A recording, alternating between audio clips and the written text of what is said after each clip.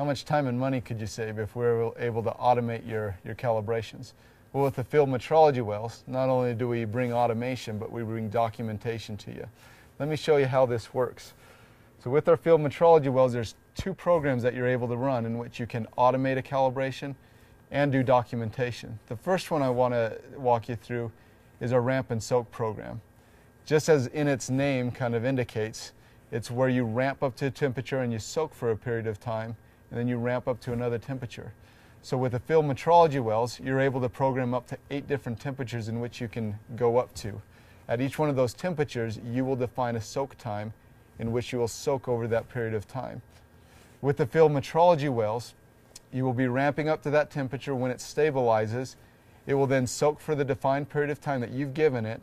At the end of that period, it will then begin to record your reference PRT and then also the unit under test that you have hooked up. It'll record that measurement, then go on to the next temperature, basically giving you a complete hands-off calibration, unit under test versus reference probe.